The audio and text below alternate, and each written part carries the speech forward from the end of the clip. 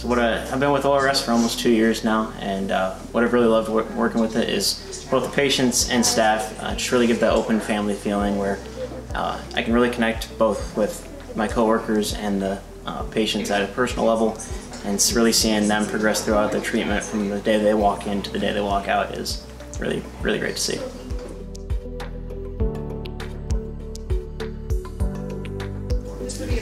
The charity I chose is Mission 22. I've been really big on Mission 22 since I was in high school.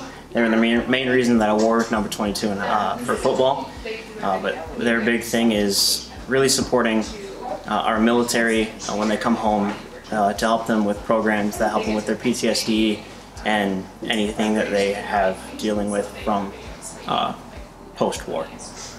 So outside of spending time with family, I'm a power lifter, and so as of recent I've been training for a competition that I've got in December where I'll be competing in the 90 kilogram class and hopefully come home with a medal.